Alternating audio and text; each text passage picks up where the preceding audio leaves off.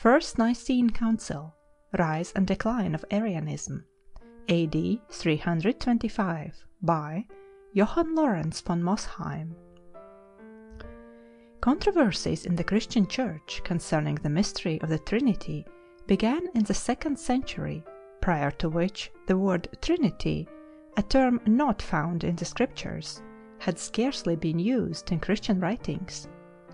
It was prominently introduced by theologians of the 2nd century, who employed new metaphysical methods in their attempts to explain the divine nature. The dispute turned upon the questions whether Christ was God or man, or an intermediate being, whether or not he was created, and like inquiries. Arius, a deacon of Alexandria, early in the 4th century, held that Christ was a created being, though superior to all other created beings. The Son, he maintained, is of a nature similar to, not the same as, that of the Father, to whom the Son is subordinate. This heresy obtained such currency in the Church that, in 321, a provincial synod at Alexandria excommunicated Arius, who in his learned writings had set them forth since 318.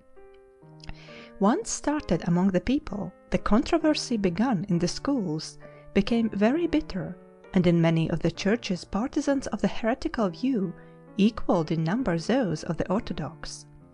Meanwhile, Arius continued to publish his doctrines. The Emperor Constantine, having become the patron of Christianity, conceived that the controversy might be settled by an assembly of the whole Church, and in the year 325 he convoked the First Council of Nicaea, which was also the first ecumenical or general council. At this council, before which Arius defended his views, over 300 bishops were in attendance, and pronounced in favor of the orthodox doctrine, that of the equality of the Son with the Father, and condemned the Arians to exile and their books to be burned. This council also promulgated the Nicene Creed in its early form. The chief opponent of the Arians was Athanasius, the father of orthodoxy, whose name was given to a modified creed later adopted into the Greek, Roman, and English services. The Arian heresy, however, continued to spread in the East, and had the strong support of Constantine and his son Constantius. The controversy was renewed again and again, and for a long time Arianism was an important factor in theological and political affairs. Some phases of its peculiar doctrine have reappeared in various teachings and sects of modern times. But the orthodox doctrine affirmed at Nicaea has prevailed in the great branches of the Christian Church, and the acceptance of its fundamental principle, that of the Incarnation, in the post-apostolic age, was destined to have an incalculable influence upon the development of individual and national life, civil as well as religious, throughout the world. Johann Lorenz von Mosheim. In the year 317 a storm arose in Egypt, which spread its ravages over the whole Christian world. The ground of this controversy was the doctrine of 3 persons in the Godhead, which during the 3 preceding centuries had not been in all respects defined. The doctors explained this subject in different ways, and gave various representations of the difference between the Father, Son, and Holy Spirit, without offense being taken. Alexander, the Bishop of Alexandria, it is uncertain on what occasion, expressed himself very freely on this subject in a meeting of his presbyters, and maintained, among other things, that the Son possesses not only the same dignity as the Father, but also the same essence. But Arius, one of the presbyters, a man of an acute mind and fluent, at first denied the truth of Alexander's positions, on the ground that they were allied to the Sabellian errors which were condemned by the Church, and then, going to the opposite extreme, he maintained that the Son is totally and essentially distinct from the Father, that he was only the first and noblest of those created beings whom God the Father formed out of nothing, and the instrument which the Father used in creating the material universe, and therefore that he was inferior to the Father both in nature and in dignity. No one of the ancients has left us a connected and systematic account of the religion professed by Arius and his associates. The opinions of Arius were no sooner divulged than they found very many abettors, and among them men of distinguished talents and rank, both in Egypt and the neighboring provinces. Alexander, on the other hand, accused Arius of blasphemy before 2 councils assembled at Alexandria, and cast him out of the church. He was not discouraged by this disgrace, but retiring to Palestine he wrote various letters to men of distinction, in which he labored to demonstrate the truth of his doctrines, and with so much success that he drew over immense numbers to his side, and in particular Eusebius, Bishop of Nicaea, who was a man of vast influence. The Emperor Constantine, who considered the discussion as relating to a matter of little importance, and remote from the fundamentals of religion, at first addressed the disputants by letter, admonishing them to desist from contention. But when he found that nothing was effected by this measure, and that greater commotion was daily rising throughout the empire, he in the year 325 summoned that famous council of the whole church, which met at Nicaea in Bithynia, to put an end to this controversy. In this council, after various altercations and conflicts of the bishops, the doctrine of Arius was condemned, Christ was pronounced to be of the same essence with the Father, Arius was sent into exile in Illyricum, and his followers were compelled to assent to a creed or confession of faith composed by the council. No part of church history, perhaps, has acquired more celebrity than this assembly of bishops at Nicaea to settle the affairs of the church, and yet it is very singular that scarcely any part of ecclesiastical history has been investigated and explained more negligently. The ancient writers are not agreed as to the time and year, nor the place, nor the number of the judges, nor the president of this council, nor as to many other particulars. No written journal of the proceedings of this venerable tribunal was kept, at least none has reached us. How many and what canons or ecclesiastical laws were enacted is not agreed on by the Eastern and Western Christians. The latter tell us they were only 20 in number, but the Orientals make them far more numerous. From the canons universally received and from the other monuments of the council, it appears not only that Arius was condemned, but that other things were decreed, with a view to settle the affairs of the Church. In particular, the controversy respecting the time of celebrating Easter, which had long perplexed Christians, was terminated. The jurisdiction of the greater bishops was defined, and several other matters of a like nature were determined. But the passions of men were more efficient than either the decrees of the Nicene Council or the authority of the emperor, for there were those who, though they did not fall in with the doctrine of Arius, yet were dissatisfied with some things in the decrees and the creed of the council, and the Arians left no means untried to free themselves from the evils inflicted on them by those decrees. And the issue was favourable to their wishes, for in a few years after the Nicene Council, an Arian presbyter whom Constantia, the emperor's sister, at her death, had recommended to the care of her brother, succeeded in persuading Constantine the Great that Arius had been wrongfully condemned from personal enmity. Accordingly, in the year 330, the emperor recalled Arius from exile, rescinded the decrees passed against his associates and friends, and permitted Eusebius of Nicaea, the principal supporter of Arius and his powerful faction, now thirsting for revenge, to persecute the defenders of the Nicene Council.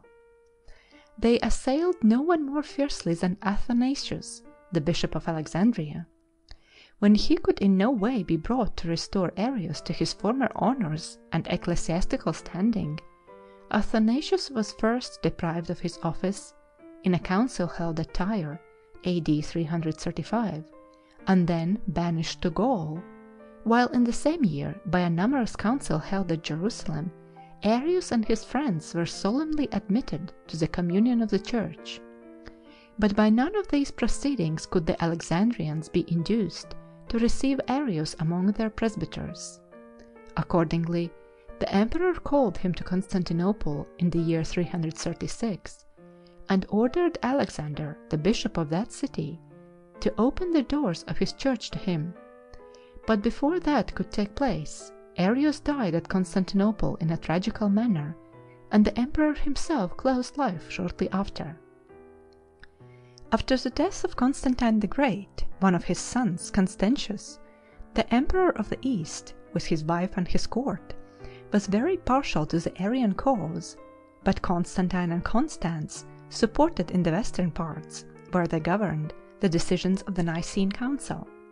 Hence the broils, the commotions, the plots, the injuries had neither measure nor bounds, and on both sides councils were assembled to oppose councils. Constans died in the year 350, and 2 years afterward a great part of the West, particularly Italy and Rome, came under the dominion of his brother Constantius. This revolution was most disastrous to the friends of the Nicene Council, for this emperor, being devoted to the Arians, involved the others in numerous evils and calamities, and by threats and punishments compelled many of them to apostatize to that sect to which he was himself attached. The Nicene party made no hesitation to return the same treatment as soon as time, place, and opportunity were afforded them, and the history of Christianity under Constantius presents a picture of a most stormy period, and of a war among brethren, which was carried on without religion, or justice, or humanity. On the death of Constantius, in the year 362, the prosperous days of the Arians were at an end. Julian had no partiality for either, and therefore patronized neither the Arians nor the Orthodox. Jovian espoused the Orthodox sentiments, and therefore all the West, with no small part of the East, rejecting Arian views, reverted to the doctrines of the Nicene Council. But the scene was changed under the two brothers Valentinian and Valens, who were advanced to the government of the empire in the year 364. Valentinian adhered to the decisions at Nicaea, and therefore in the West the Arian sect, a few churches excepted, was wholly extirpated. Valens, on the contrary, took sides with the Arians, and hence in the eastern provinces many calamities befell the Orthodox. But when this emperor had fallen in a war with the Goths, AD 378, Gratian, who succeeded Valentinian in the West, in the year 376, and became master of the whole empire in 378, restored peace to the Orthodox. After him, Theodosius the Great, by depriving the Arians of all their churches and enacting severe laws against them, caused the decisions of the Nicene Council to triumph everywhere, and none could any longer publicly profess Arian doctrines except among the barbarous nations, the Goths, the Vandals, and the Burgundians. That there were great faults on both sides in this long and violent contest, no candid person can deny, but which party was guilty of the greatest wrong it is difficult to say. The Arians would have done much more harm to the Church if they had not become divided among themselves after the Nicene Council, and split into sects which could not endure each other. Unhappily, the Arian contests produced, as was very natural, some new sects. Some persons, while eager to avoid and to confute the opinions of Arius, fell into opinions equally dangerous. Others, after treading in the footsteps of Arius, ventured on far beyond him, and became still greater errorists. The human mind, weak and subject to the control of the senses and the imagination, seldom exerts all its energies to comprehend divine subjects in such a manner as to be duly guarded against extremes. In the former class I would reckon Apollinaris the Younger, Bishop of Laodicea, though otherwise a man of great merit, and one who in various ways rendered important service to the Church. He manfully asserted the divinity of Christ against the Arians, but by philosophizing too freely and too eagerly, he almost set aside the human nature of the Saviour. This great man was led astray not merely by the ardour of debate, but likewise by his immoderate attachment to the Platonic doctrine concerning a twofold soul, from which if the divines of the age had been free, they would have formed more wise and more correct judgments on many points. The doctrine of Apollinaris met the approbation of many in nearly all the eastern provinces, and being explained in different ways, it became a source of new sects. But as it was assailed by the laws of the emperors, the decrees of councils, and the writings of learned men, it gradually sunk under these united assaults. At the head of those whom the contests with Arius led into still greater errors may undoubtedly be placed Photinus, bishop of Sirmium, who in the year 343 advanced opinions concerning God equally remote from those of the orthodox and those of the Arians. The temerity of the man was chastened not only by the orthodox in their councils of Antioch in 345, of Milan in 347, and of Sirmium, but also by the Arians in a council held at Sirmium in 351. He was deprived of his office and died in exile in the year 372. After him, Macedonius, bishop of Constantinople, a distinguished semi-Arian teacher, being deprived of his office by the Council of Constantinople in the year 360, in his exile founded the sect of the Pneumatomachi. He openly professed that the Holy Spirit is a divine energy diffused throughout the universe, and not a person distinct from the Father and the Son. This doctrine was embraced by many in the Asiatic provinces, but the Council of Constantinople, assembled by Theodosius the Great in the year 381, and which is commonly considered as the Second Ecumenical Council, early dissipated by its authority this young and immature sect. 150 bishops present in this council defined fully and perfectly the doctrine of three persons and one God, as it is still professed by the great body of Christians, which the Nicene Council had only in part performed. They also anathematized all the heresies then known.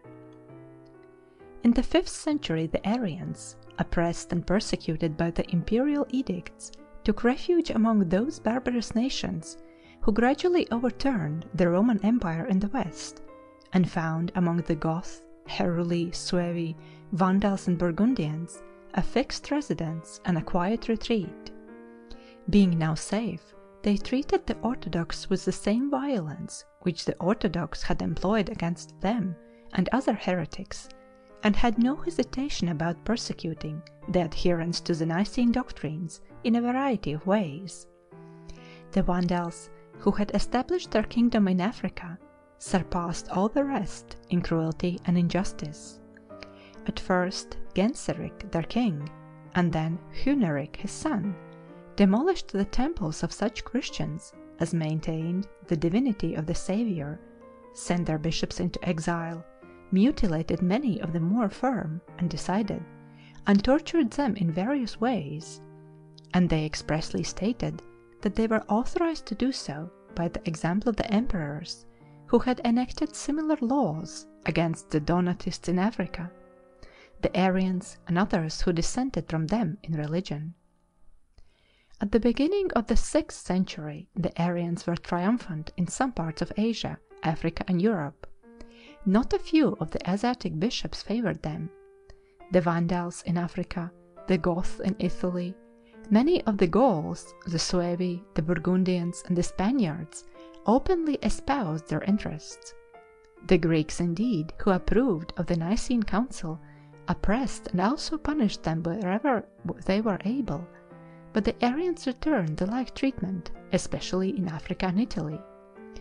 Yet this prosperity of the Arians wholly terminated when, Under the auspices of Justinian, the Vandals were driven from Africa, and the Goths from Italy. For the other Arian kings, Sigismund, king of the Burgundians, Theodemir, king of the Suevi and Lusitania, and Rechired, king of Spain, without violence and war, suffered themselves to be led to a renunciation of the Arian doctrine, and to efforts for its extirpation among their subjects by means of legal enactments and councils. Whether reason and arguments or hope and fear had the greater influence in this conversion of those kings, it is difficult to say, but it is certain that the Arian sect was from this time dispersed, and could never after recover any strength. The delegates to the council assembled in the first instance in one of the chief buildings of Nicaea, apparently for the purpose of a thanksgiving and a religious reunion. Whether it was an actual church may be questioned. Christians, no doubt, there had been in Bithynia for some generations. Already in the 2nd century Pliny had found them in such numbers that the temples were deserted and the sacrifices neglected. But it would seem that on this occasion a secular building was fitted up as a temporary house of prayer. At least, the traditional account of the place, where their concluding prayers were held, exactly agrees with Strabo's account of the ancient gymnasium of Nicaea. It was a large building shaped like a basilica, with an apsis at one end, planted in the centre of the town, and thus commanding down each of the 4 streets a view of the 4 gates, and therefore called Mesomphalos, the Navel of the city. Whether, however, this edifice actually was a church or not, its use as such on this occasion served as a precedent for most of the later councils. From the time of the Council of Chalcedon, they have usually been held within the walls of churches, but for this, the First Council, the church, so far as it was a church, was only used as the beginning and the end. After these thanksgivings were over, the members of the assembly must have been collected according to the divisions which shall now be described. The group which above the rest attracts our attention is the deputation from the Church of Egypt. Shrill above all other voices, vehement above all other disputants, brandishing their arguments, as it was described by one who knew them well, like spears, against those who sate under the same roof and ate off the same table as themselves, were the combatants from Alexandria, who had brought to its present pass the question which the council was called to decide. Foremost in the group on dignity, though not in importance or in energy, was the aged Alexander, whose imprudent sermon had provoked the quarrel, and whose subsequent vacillation had encouraged it. He was the bishop, not indeed of the first, but of the most learned see of Christendom. He was known by a title which he alone officially bore in that assembly. He was the Pope. The Pope of Rome was a phrase which had not yet emerged in history. But Pope of Alexandria was a well-known dignity. Papa, that strange and universal mixture of familiar endearment and of reverential awe, extended in a general sense to all Greek presbyters and all Latin bishops, was the special address which, long before the name of patriarch or of archbishop, was given to the head of the Alexandrian Church. In the patriarchal treasury at Moscow is a very ancient scarf or omophorion, said to have been given by the Bishop of Nicaea in the 17th century to the Tsar Alexis, and to have been left to the Church of Nicaea by Alexander of Alexandria. It is white and is rudely worked with a representation of the Ascension, possibly an allusion to the first Sunday of their meeting. This relic, true or false, is the nearest approach we can now make to the bodily presence of the old theologian. The shadow of death is already upon him. In a few months he will be beyond the reach of controversy. But close beside the Pope Alexander is a small, insignificant young man of hardly 25 years of age, of lively manners and speech, and of bright, serene countenance. Though he is but the deacon, the chief deacon or archdeacon of Alexander, he has closely riveted the attention of the assembly by the vehemence of his arguments. He is already taking the words out of the bishop's mouth, and briefly acting in reality the part he had before, as a child, acted in name, and that in a few months he will be called to act, both in name and in reality. In some of the conventional pictures in the council, his humble rank as a deacon does not allow of his appearance, but his activity and prominence behind the scenes made enemies for him there, who will never leave him through life. Anyone who had read his passionate invectives afterward may form some notion of what he was when in the thick of his useful battles. That small, insignificant deacon is the great Athanasius. Next, after the Pope and Deacon of Alexandria, we must turn to one of its most important presbyters, the parish priest of its principal church, which bore the name of Baucolis, and marked the first beginnings of what we should call a parochial system. In appearance he is the very opposite of Athanasius. He is 60 years of age, very tall and thin, and apparently unable to support his stature. He has an odd way of contorting and twisting himself, which his enemies compare to the wrigglings of a snake. He would be handsome, but for the emaciation and deadly pallor of his face, and a downcast look imparted by a weakness of eyesight. At times his veins throb and swell and his limbs tremble, as if suffering from some violent internal complaint, the same perhaps that will terminate one day in his sudden and frightful death. There is a wild look about him, which at first sight is startling. His dress and demeanour are those of a rigid ascetic.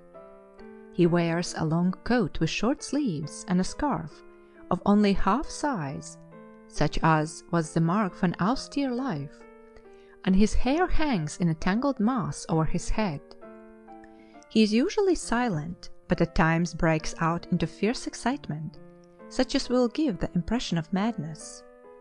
Yet with all this, there are a sweetness in his voice and a winning, earnest manner which fascinates those who come across him.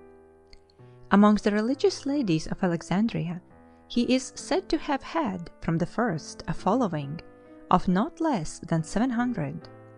This strange, captivating, moonstruck giant is the heretic Arius, or, as his adversaries called him, the madman of Arras or Mars.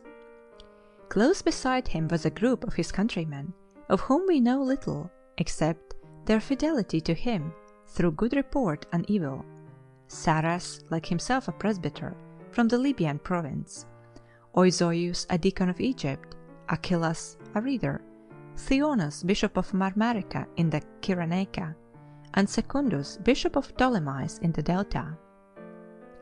These were the most remarkable deputies from the Church of Alexandria. But from the interior of Egypt came characters of quite another stamp, not Greeks, nor Grecized Egyptians, but genuine Copts, speaking the Greek language not at all, or with great difficulty, living half or the whole of their lives in the desert, their very names taken from the heathen gods of the times of the ancient pharaohs. One was Potamon, bishop of Heracleopolis, far up the Nile; the other Paphnutius, bishop of the Upper Thebaid. Both are famous for the austerity of their lives. Potamon, that is, dedicated to Ammon, had himself visited the hermit Antony. Paphnutius, that is, dedicated to his god, had been brought up in a hermitage. Both, too, had suffered in the persecutions. Each presented the frightful spectacle of the right eye dug out with iron. Paphnutius, besides, came limping on one leg, his left having been hamstrung. Next in importance must be reckoned the bishop of Syria and of the interior of Asia, or, as they are sometimes called in the later councils, the Eastern bishops, as distinguished from the Church of Egypt. Then, as afterward, there was a rivalry between those branches of Oriental Christendom, each from long neighbourhood, knowing each, yet each tending in an opposite direction till, after the Council of Chalcedon, a community of heresy drew them together again. Here, as in Egypt, we find two classes of representatives: scholars from the more civilized cities of Syria, wild ascetics from the remoter east. The first in dignity was the orthodox Eustathius, who either was, or was on the point of being made, bishop of the capital of Syria, the metropolis of the Eastern Church, Antioch, then called the City of God. He had suffered in heathen persecutions, and was destined to suffer in Christian persecutions also. But he was chiefly known for his learning and eloquence, which was distinguished by an antique simplicity of life. One work alone has come down to us, on the Witch of Endor. Next in rank, and far more illustrious, was his chief suffragan, the Metropolitan of Palestine, the Bishop of Caesarea, Eusebius. We honour him as the father of ecclesiastical history, as the chief depositary of the traditions which connect the fourth with the first century. But in the bishops of Nicaea his presence awakened feelings of a very different kind. He alone of the Eastern prelates could tell what was in the mind of the emperor. He was the clerk of the imperial closet. He was the interpreter, the chaplain, the confessor of Constantine. And yet he was on the wrong side. Two especially, we may be sure, of the Egyptian Church were on the watch for any slip that he might make. Athanasius, whatever may have been the opinions of later times respecting the doctrines of Eusebius, was convinced that he was at heart an Arian. Potamon, of the one eye, had known him formerly in the days of persecution, and was ready with that most fatal taunt, which on a later occasion he threw out against him, that while he had thus suffered for the cause of Christ, Eusebius had escaped by sacrificing to an idol. If Eusebius was suspected of Arianism, he was supported by most of the suffragan bishops in Palestine, of whom Paulinus of Tyre and Patrophilus of Besthan, Scythopolis, were the most remarkable. One, however, a champion of orthodoxy, was distinguished not in himself, but for the see which he occupied, once the highest in Christendom, in a few years about to claim something of its former grandeur, but at the time of the council known only as a second-rate Syro-Roman city. Macarius, bishop of Aelia Capitolina, that is, Jerusalem. From Neo-Caesarea, a border fortress on the Euphrates, came its confessor Bishop Paul, who, like Paphnutius and Potamon, had suffered in the persecutions, but more recently under Licinius. His hands were paralyzed by the scorching of the muscles of all the fingers with red-hot iron. Along with him were the orthodox representatives of 4 famous churches, who, according to the Armenian tradition, travelled in company. Their leader was the marvel, the Moses as he was termed, of Mesopotamia, James or Jacob, bishop of Nisibis. He had lived for years as a hermit on the mountains, in the forests during the summer, in caverns during the winter, browsing on roots and leaves like a wild beast, and like a wild beast clothed in a rough goat-hair cloak. This dress and manner of life, even after he became bishop, he never laid aside, and the mysterious awe which his presence inspired was increased by the stories of miraculous powers which, we are told, he exercised in a manner as humane and playful as it was grotesque, as when he turned the washerwoman's hair white, detected the impostor who pretended to be dead, and raised an army of gnats against the Persians. His fame as a theologian rests on disputed writings. The second was Ait Allaha, the brought of God, like the Greek Theophorus, who had just occupied the see of Edessa and finished the building of the cemetery of his cathedral. The third was Aristaces, said to be the cousin of Jacob of Bisibis and son of Gregory the Illuminator, founder of the Armenian Church. he represented both his father and the bishop Antiridates, the king of Armenia, the bishop and king having received a special invitation from Constantine, and sent their written professions of faith by the hands of Aristaces. The fourth came from beyond the frontier, the sole representative of the more distant East, John the Persian, who added to his name the more sounding title, here appearing for the first time, but revived in our own days as the designation of our own bishops of Calcutta, Metropolitan of India. A curious tradition related that this band, including 11 other names from the remote East, were the only numbers of the Nicene Council who had not sustained some bodily mutilation or injury. As this little band advanced westward, they encountered a remarkable personage, who stands at the head of the next group which we meet, the prelates of Asia Minor and Greece. This was Leontius of Caesarea and Cappadocia. From his hands, it was said, Gregory of Armenia had received ordination, and from his successors in the see of Caesarea had desired that every succeeding bishop of Armenia should receive ordination likewise. For this reason, it may be, Aristaces and his company sought them out.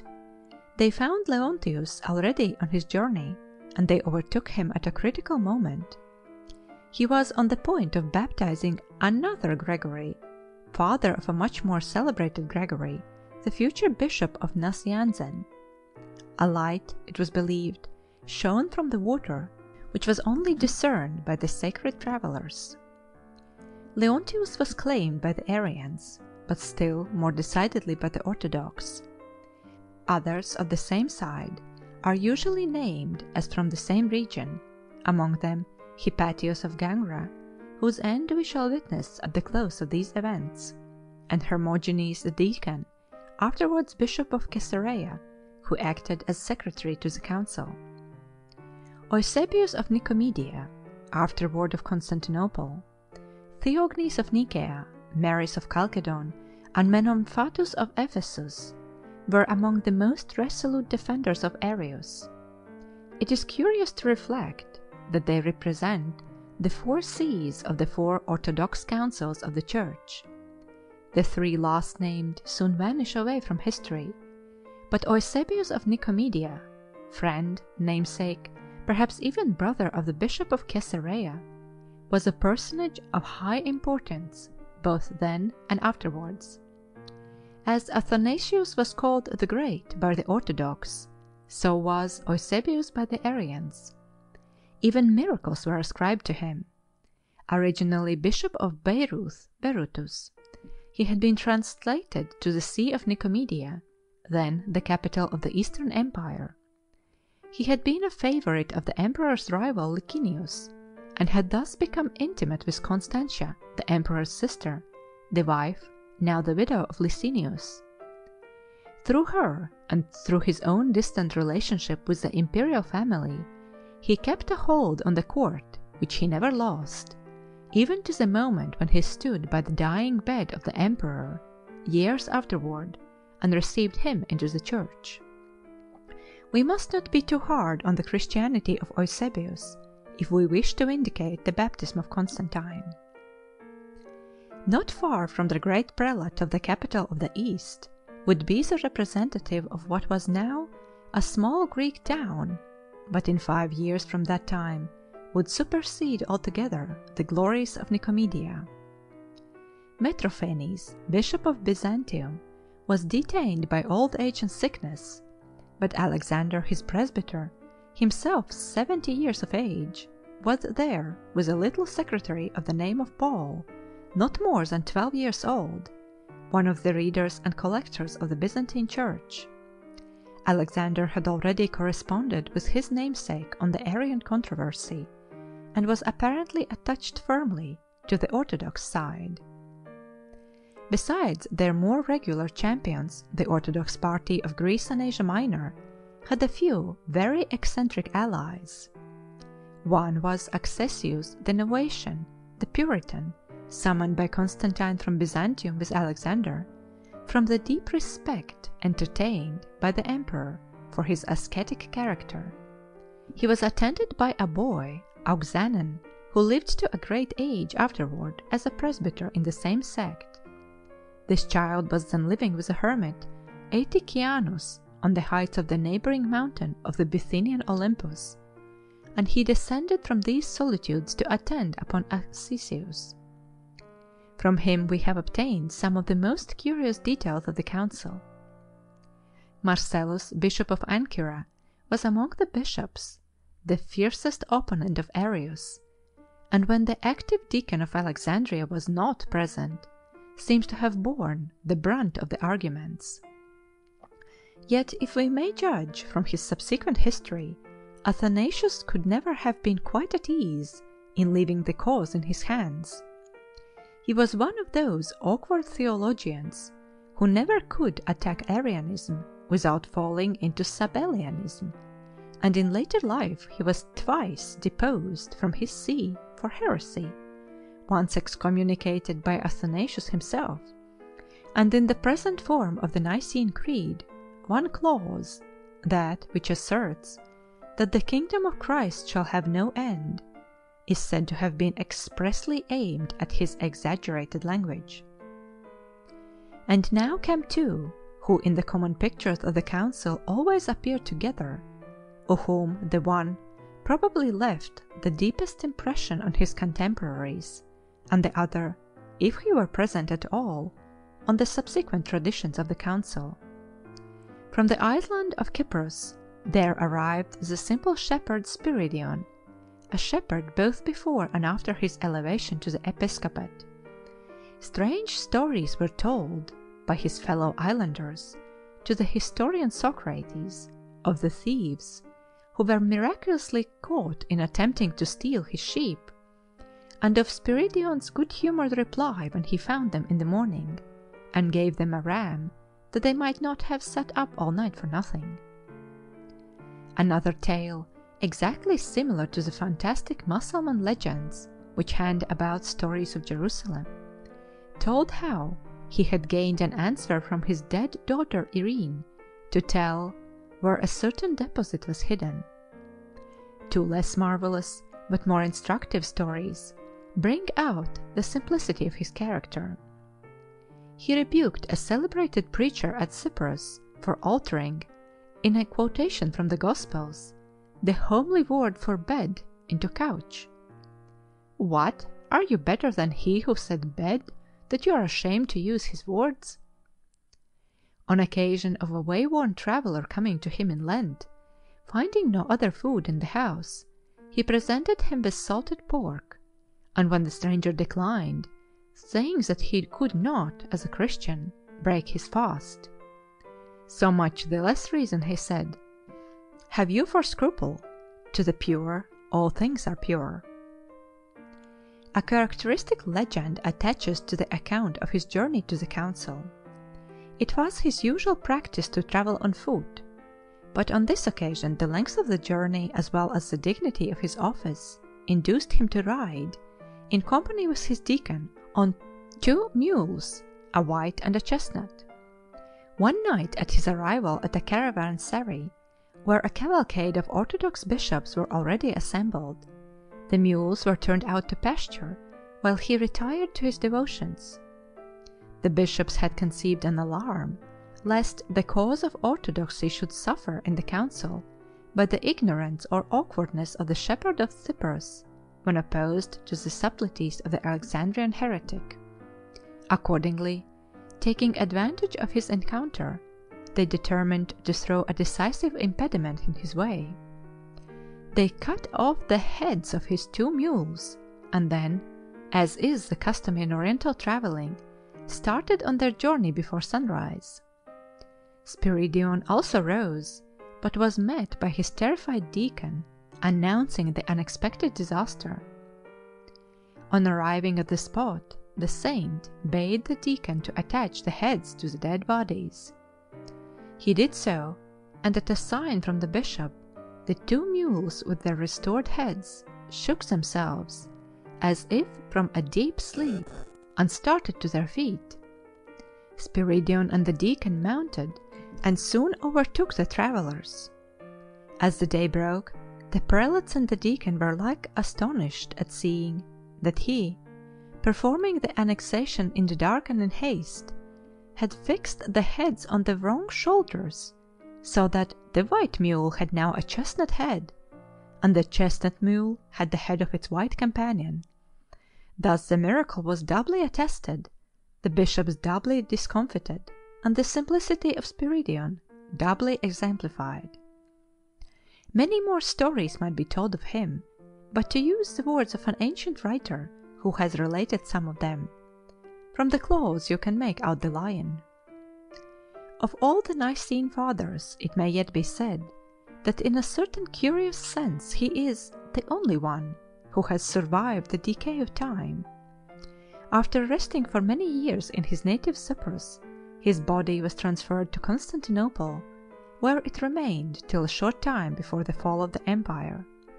It was thence conveyed to Corfu, where it is still preserved.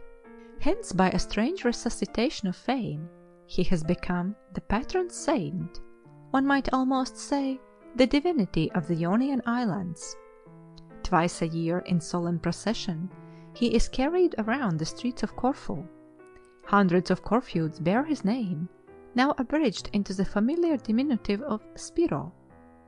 The superstitious veneration entertained for the old saint is a constant source of quarrel between the English residents and the native Ionians, but the historian may be pardoned for gazing with a momentary interest on the dead hands, now black and withered, that subscribed the Creed of Nicaea. Still more famous, and still more apocryphal, at least in his attendance at Nicaea, is Nicholas, Bishop of Myra. Not mentioned by a single ancient historian, he yet figures in the traditional pictures of the council as the foremost figure of all.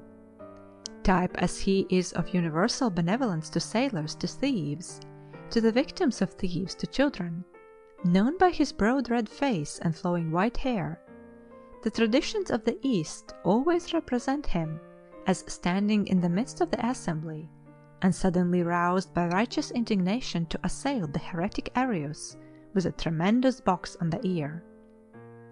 One more group of deputies closes the arrivals. The Nicene Council was a council of the Eastern Church, and Eastern seemingly were at least 310 of the 318 bishops. But the West was not entirely unrepresented.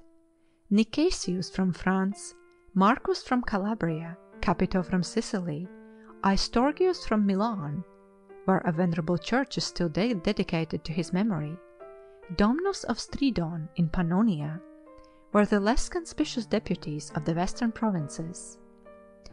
But there were 5 men whose presence must have been full of interest to their eastern brethren. Corresponding to John the Persian from the extreme east was the Theophilus the Goth from the extreme north. His light complexion doubtless made a marked contrast with the tawny hue and dark hair of almost all the rest. They rejoiced to think that they had a genuine Scythian among them.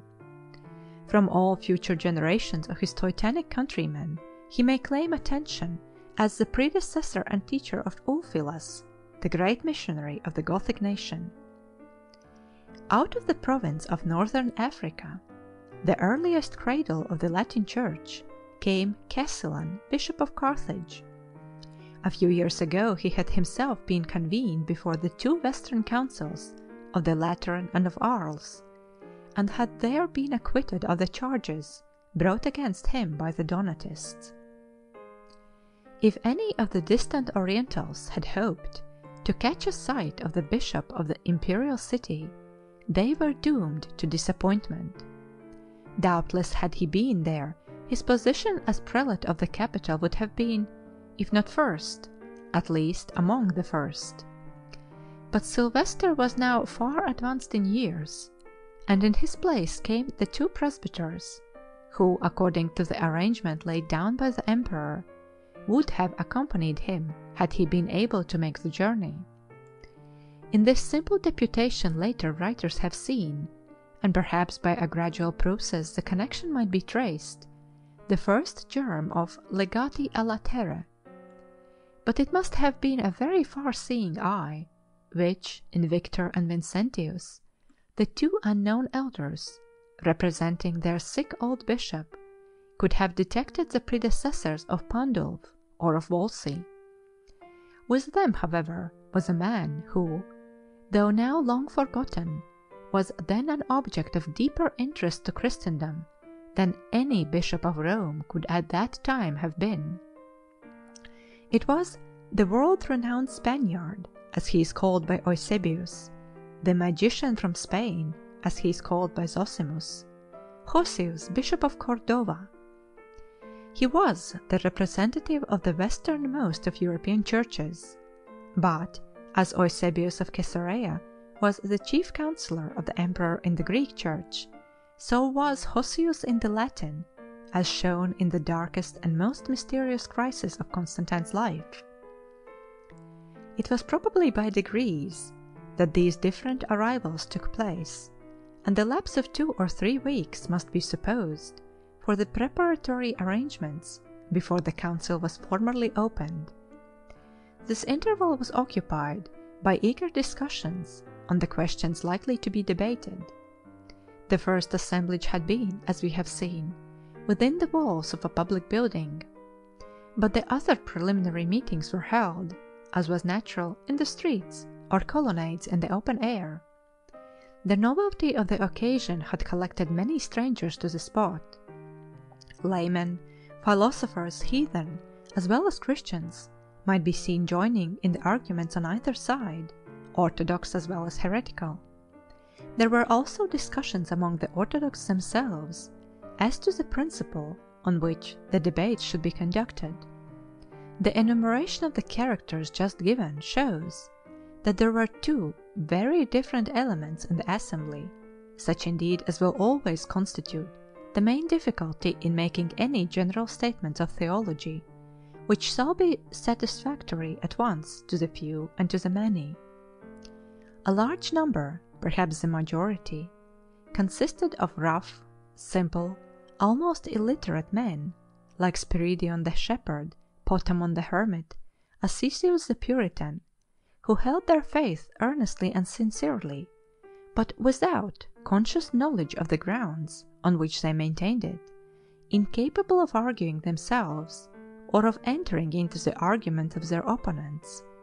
These men, when suddenly brought into collision with the acutest and most learned disputant of the age, naturally took up the position that the safest course was to hold by what they had been handed down, without any further inquiry or explanation.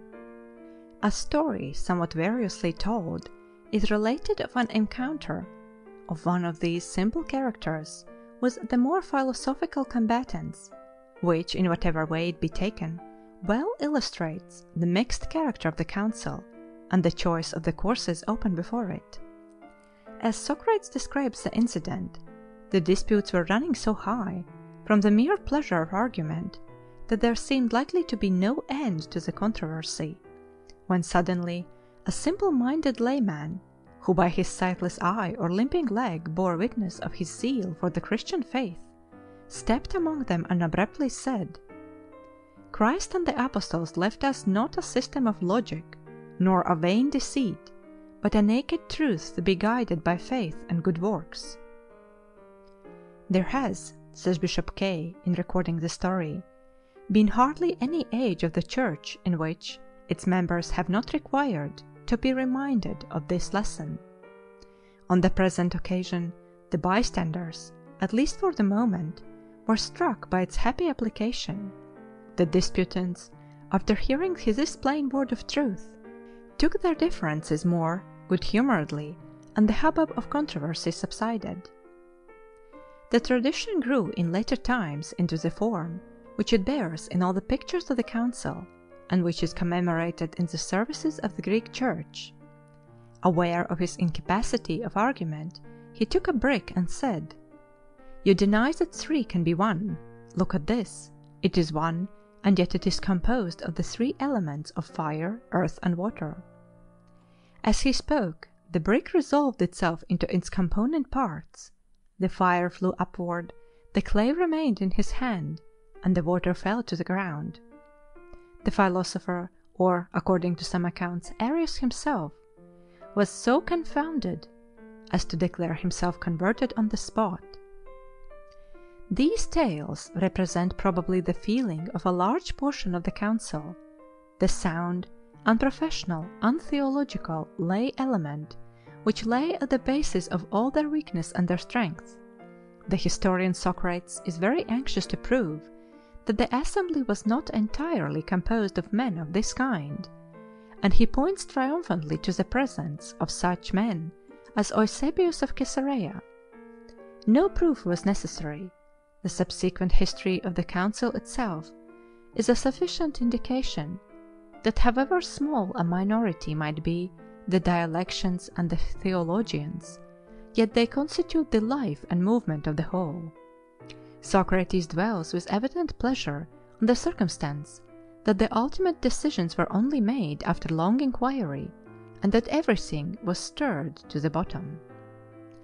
We may wish, with Bishop Jeremy Taylor and Bishop Kay, that it had been otherwise. But there is a point of view in which we may fully sympathize with the course that was taken.